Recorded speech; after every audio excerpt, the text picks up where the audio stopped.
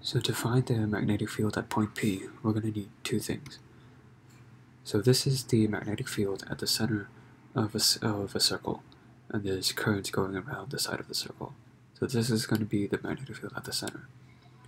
And for this is a line of wire, and you have current going along the wire, and the magnetic field at this point will be equal to this. So I'm not going to prove these results. You can find them in the examples in the book.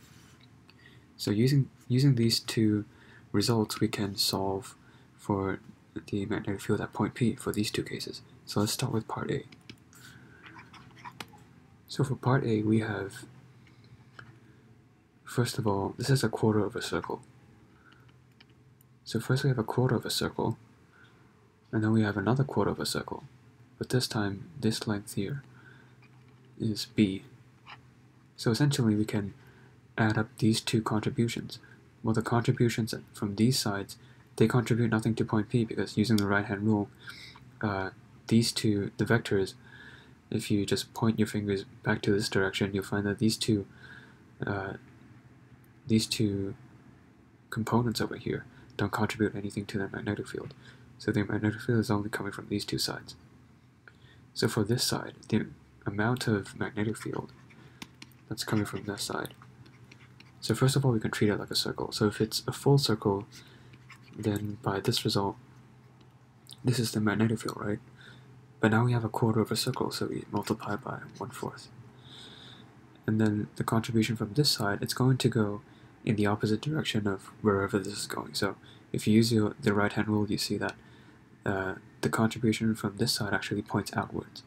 And from this side, it's going to point inwards, so it's going to be a minus. And then once again, we use the same formula. We treat it like a circle, and then we divide it by 4. So pulling out the like terms, you get this result. And this is going to be a vector, and it's going to point outside. So for part B, we have a semicircle, and this is the center. And then we have two lines that extend to infinity.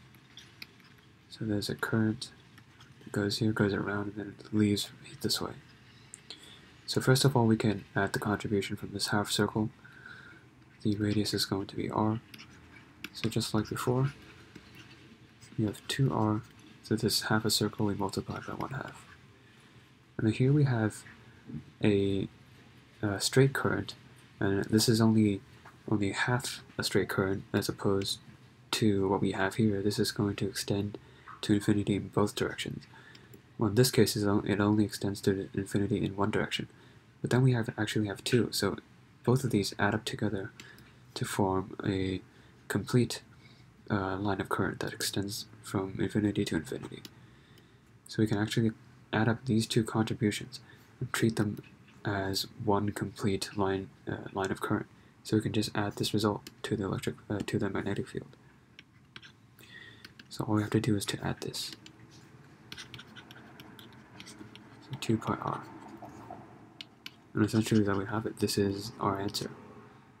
So we can pull out the like terms.